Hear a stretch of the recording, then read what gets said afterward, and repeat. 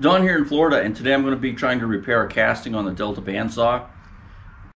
This is the type of casting that's broken, and actually you can see that this one is broken too. I have a number of these that are all broken up. The thing is, I have to figure out a way to fix this up, and if you look at this real close, you can see that there's a lot of casting material right there that I have to braze through, and I am going to braze. And the way I'm going to do it, because there is so much material, is with the Multiplaz 3500. This is a great welding tool, and it's also a plasma cutter, but it's also a fantastic tool for brazing. If anybody saw the 10EE videos that I did, I mentioned that this was an incredible tool for brazing up the back cover of that thing. It was like laying solder into tin.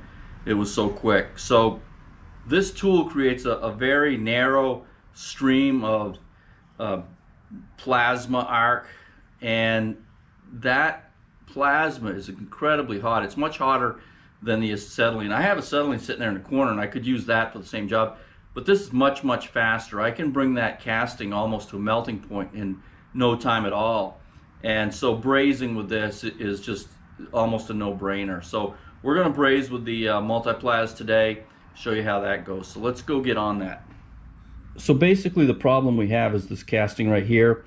This is what holds the surface plate in place, and it allows it to rotate like this or angle.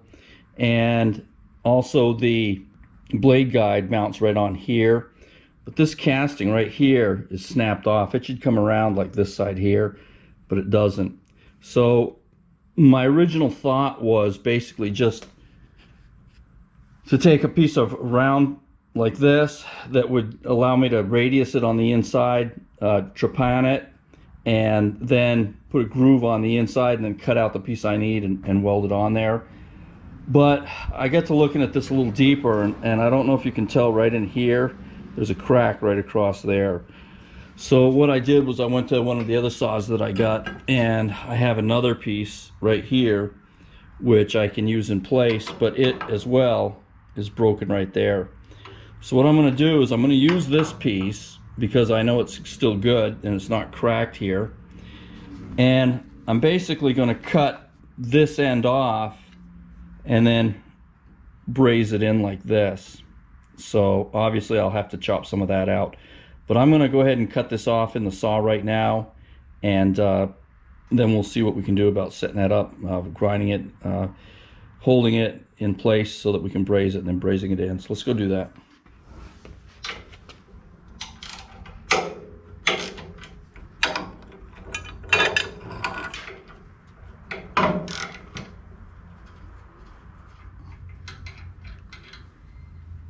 So one of these dowels is broken or missing.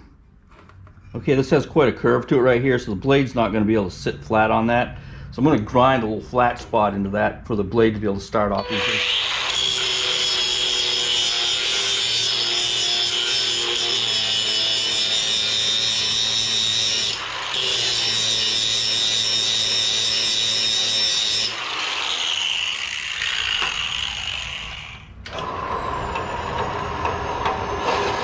There, see, now it has a nice flat surface to start on.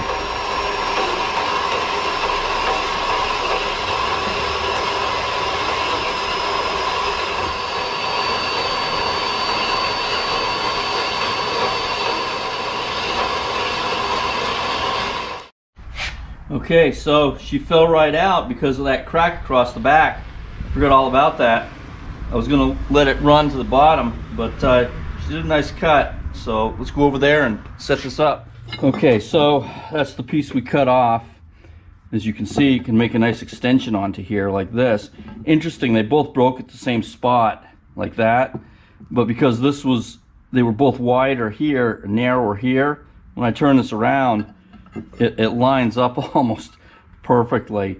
So what I'm going to do is I'm going to grind both of these back a little bit and prep them, and then we're going to just braze them right together. Once they're brazed right together, we'll measure what we need to take off to make it the same length as here, and then cut that off, the excess, and then we'll have to drill it like that. See, there's originally a hole there. and that was so that this piece could rotate. And we'll actually use this broken one here. There's a lip taken off right there. We'll use this to line everything up when we braze it, so it stays at the right contour, and that way when we're done it'll roll right in there like that. So I'm going to go outside and get set up, and we'll start prepping. Okay, so let's prep these edges down a little bit here.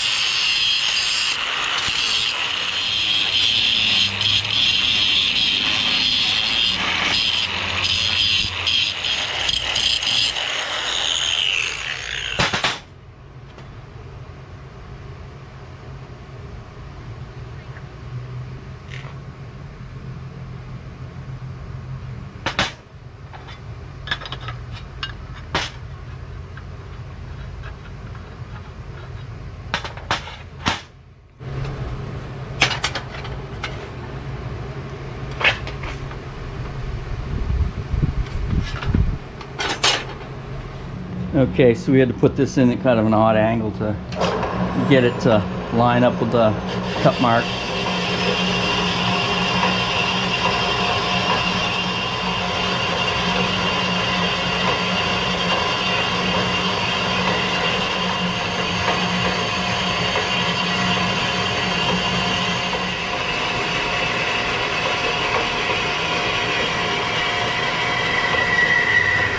Just like that. And now we got to drill a new hole in here for the bolt.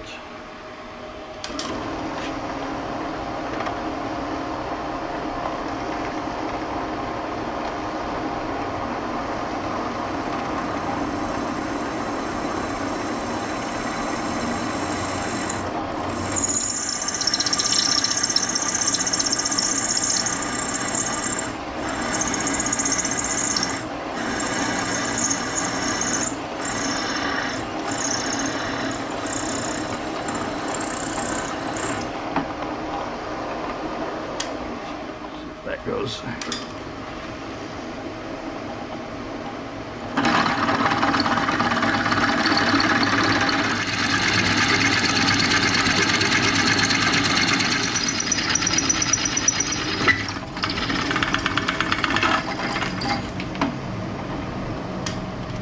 There we go.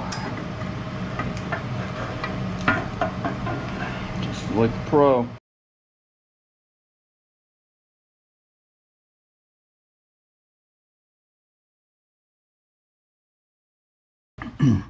Okay, that came out pretty good. I went ahead and just hit that with the Dremel tool a little bit in there to clean up some of that braze and shot some paint over it.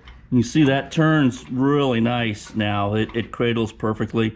I still have a little bit of cleanup to do back on this edge right here, but I have a lot of cleaning to do on this, so no problem there. I got to do that whole casting, clean that up, and paint it. But I think that's going to work for our application. I'm gonna have to get the blade guide set up and put in as well, but it's coming along pretty quick. Anyway, so this is just a nice quick video to cover the 3500 and to show you where I'm at on the Delta bandsaw. Hope you all enjoyed, and again, and as always, from Florida, Don out.